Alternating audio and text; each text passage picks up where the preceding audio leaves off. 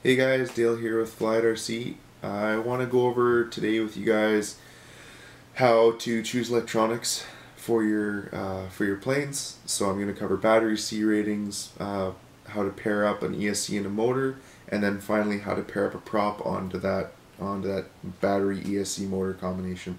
So first off, I'm going to go over the battery C ratings, then I'll go over the motor ESC, and then I'll finally add the prop on last. So first off, battery C ratings. This is a 2200 Zippy 4-cell.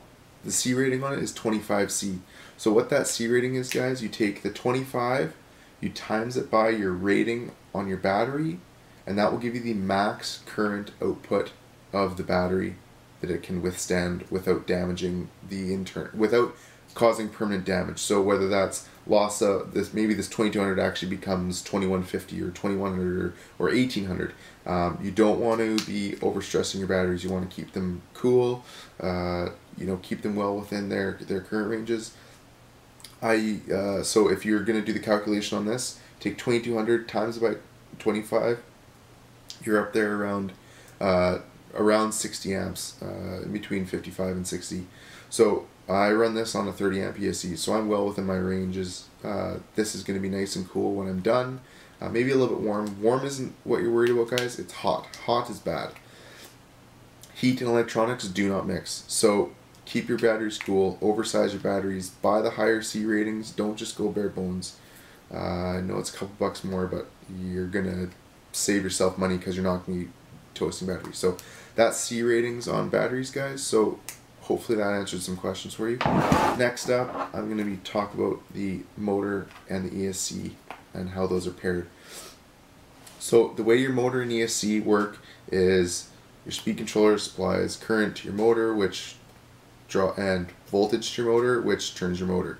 So that being said, your motor has a max current rating. You never want your ESC to be lower than that max current rating, because your motor has the ability to pull that much current.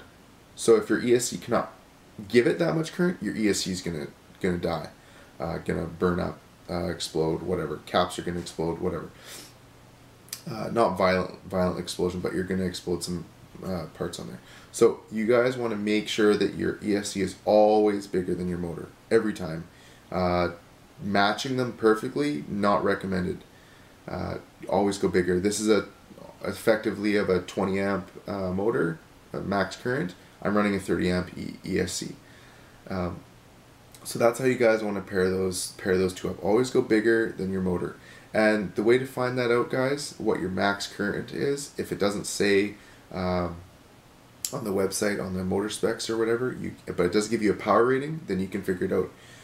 It'll give you whatever voltage this motor can run at. This is a 2 to 4 cell. I run 4 cell on it, so I'm running 14.8 volts. It's a 265 watt motor, so I know that. And so I want to find my current rating. I take 265 watts divided by my voltage 14.8, and that'll give me my current, which is 17.9 amps for this motor. So full out, running at 265 watts, this thing will draw 17.9. So I am well within my limit with my 30 amp ESC. That's not an issue. My ESC is going to run nice and cool, not a problem.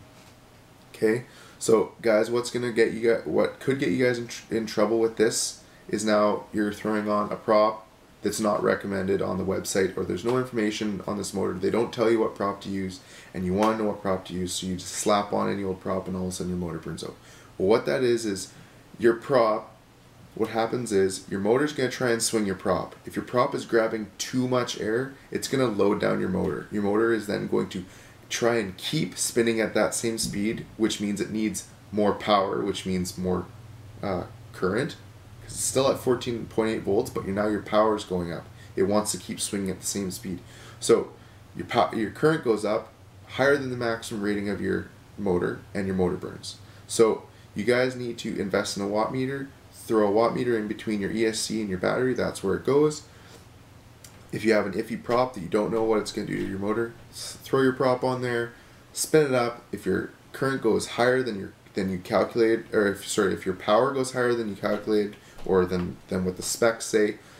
Turn off right away because you're going to start burning stuff out. So make sure you guys are putting the proper props on with your setup to achieve as close to the maximum watt rating of your motor, because that's going to give you the most thrust, which will give you the best bang for your buck. Although you are going to chew up your battery faster, but if you can have a bigger battery because you have more thrust, then you're fine, because then you still get the same amount of flight time and you're going faster. So hopefully that cleared up a bunch of stuff for you guys. And yeah, so if you guys have any questions, please feel free to post in the comments.